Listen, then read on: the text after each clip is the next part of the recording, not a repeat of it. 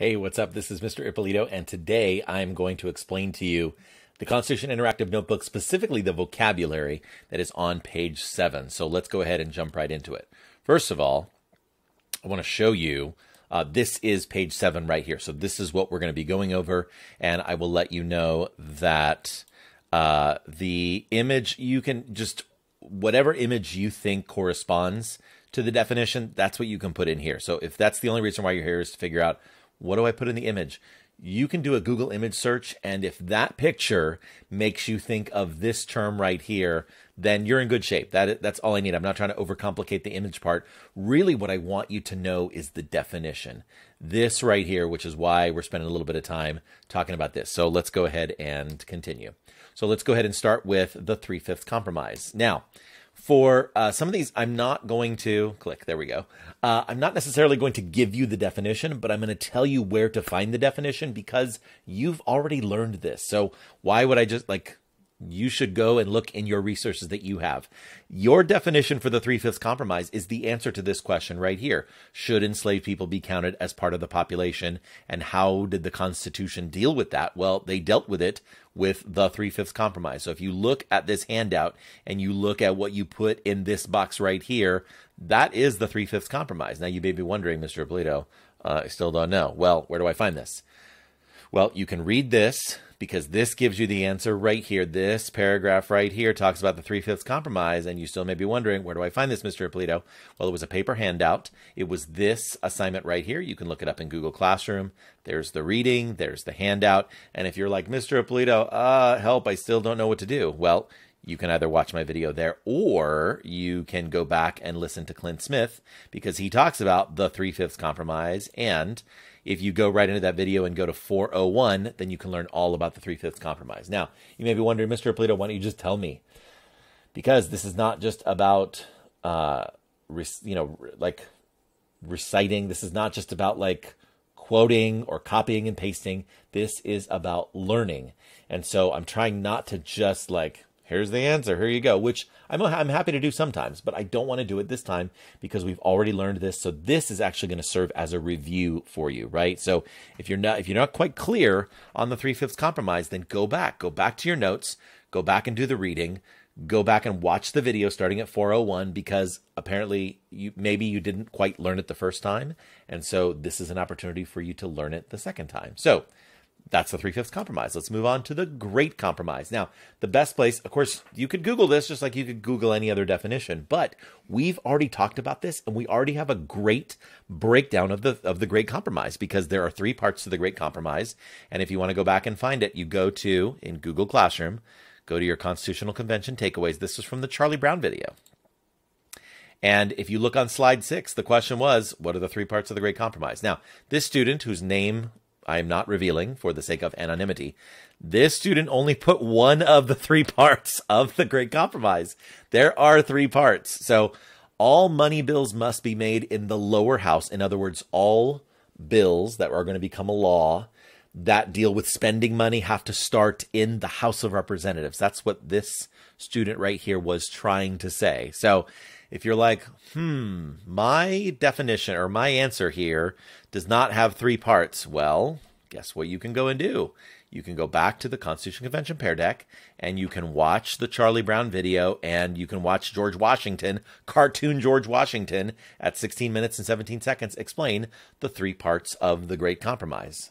I'm not going to tell them to you, but you can look there. You could also, another great place, another great resource, which we haven't really used much so far this year, is your textbook. If you look up in the back of the book in a place called the index, you look up Great Compromise and you can find it in there as well. So if I were going to tell you, if you're preparing to study, you're studying for an exam, you're studying for my unit exam, the best place to look is in your notes because that's what we've learned. That was the material where we were learning from. That's the best place. So where I'm telling you, Google Classroom and all the resources we've already learned, that's the best place to go.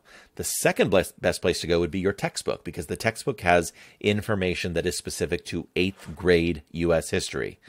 Then go to Google. The problem with Google is sometimes you get too much information, and if you're just copying and pasting, you're not demonstrating that you truly understand, right? On the test, A copy and paste is not going to be good enough.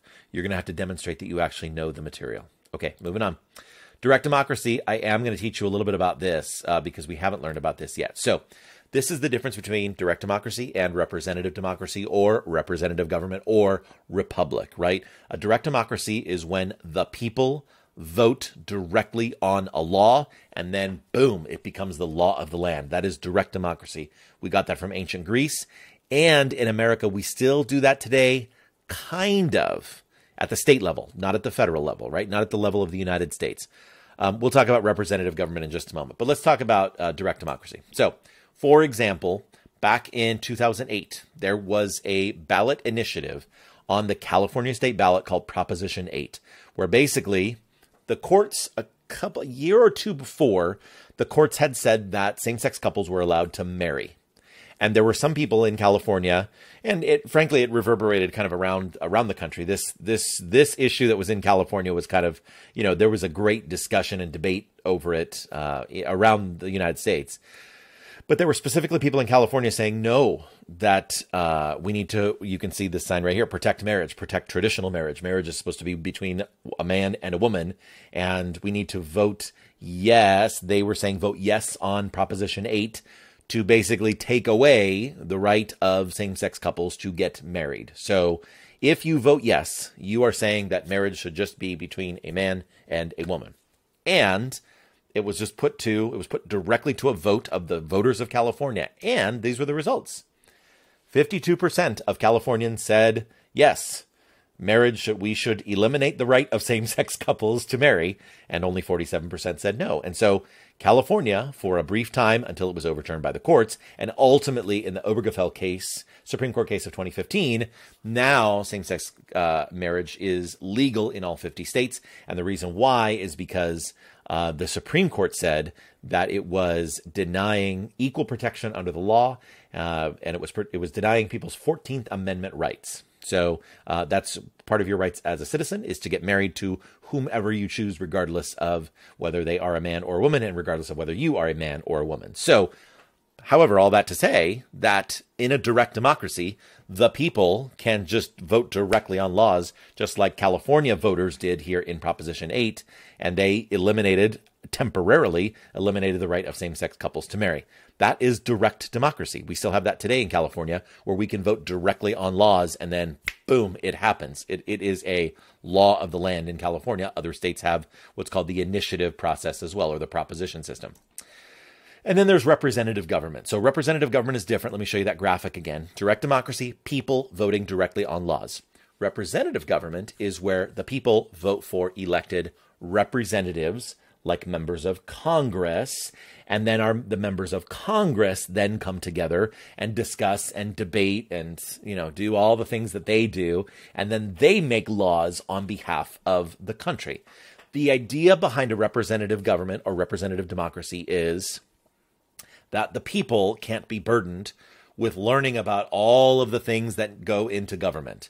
And so we're going to hire people, we're going to vote for people to basically take care of creating laws for us so that we as the people don't have to. Now, we do have in California, in addition to direct democracy, we have a legislature that meets in Sacramento, and they make most of our laws. But there's also a way through the proposition system for Californians to vote on laws directly.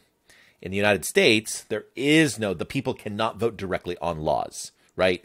We are a representative, so we're not a true direct democracy in the United States. We are a representative democracy, because if we want a law to pass, you need to suggest it to these people right here in Congress in Washington, D.C., and then they all come together. This is all of them at one time, because this is for a State of the Union address where you can see the senators and members of the House of Representatives. They all gather in one place at one time to hear the president speak one night a year, and then there are all the guests in the second floor up in the gallery there. But essentially, in a representative government, Congress, and in our country, it's Congress that makes the laws. In the United Kingdom, it's Parliament that makes the laws.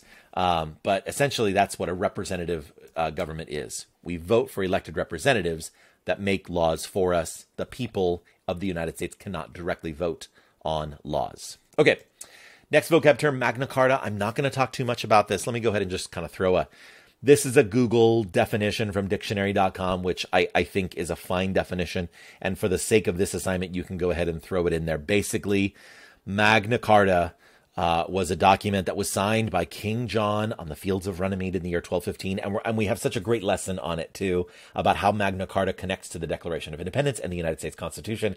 And so I will go into great depth there. So for the purpose of this vocab assignment, since this is going to be due before we learn about Magna Carta, we'll learn about Magna Carta next week. You can just go ahead and just write like a dictionary definition. You can do a Google definition because you're going to learn more about Magna Carta. And actually, you may have, from your 7th grade history teacher, you may have already learned something about Magna Carta as well. Essentially, King John was a cruel and unreasonable tyrant of a king, and he was taxing his people unfairly. And finally, the barons, right, the lords, the nobles were like, dude, you need some limits placed on you. So essentially, Magna Carta was the first time ever in the history of Europe that a document was created that said, you know what? The monarch, the king, can't just do whatever the monarch or the king wants to do. And the citizens have some basic rights. So it's kind of exploring this. It's kind of like the first constitution of Europe, basically, is what Magna Carta boils down to. We'll learn more about that later, so I don't want to get you bogged down in details. But there's the scene right there. There's King John, who, by the way, was represented in the Robin Hood story. So if you watch Robin Hood, Disney's Robin Hood, they call him Prince John there. There is King John right there. His brother was King Richard the Lionheart, if you learned that in 7th grade history as well. And there he is signing the document, Magna Carta, the Great Charter, on the fields of Runnymede. And then finally, habeas corpus, and I don't want to take up too much time because we're going to learn about this as well. But essentially, habeas corpus, and this is just a definition that is Googled. Habeas corpus is the idea that government, and this came from Magna Carta, government cannot just throw you in jail if they don't like you and throw you in there for an indefinite period of time. So if the government is going to imprison you, if they're going to throw you in jail, there has to be a good reason why, and they have to kind of get the ball rolling on getting you a court date, getting you in front of a judge, getting you an attorney. Those are all your habeas corpus rights, right? In other words, you can't just throw somebody in prison or in jail indefinitely and just not give them the opportunity to defend themselves or to enter a guilty or not guilty plea. They have to get the ball rolling. That's basically the right of habeas corpus, which was first affirmed in 1215 in England in Magna Carta. Okay, well, that is... Oh, there's one more. It's the Bill of Rights, and you should know the Bill of Rights is the first 10 amendments of the Constitution. That's simple. First 10 amendments of the Constitution. Okay, I have spoken enough, and that's it for me. And so there you go. And if you need any more help on vocab, then come talk to me. But hopefully that was a good helper for you. Try to get this under 13 minutes. Thank you so much. Have a great day. Hope you enjoyed. Bye-bye.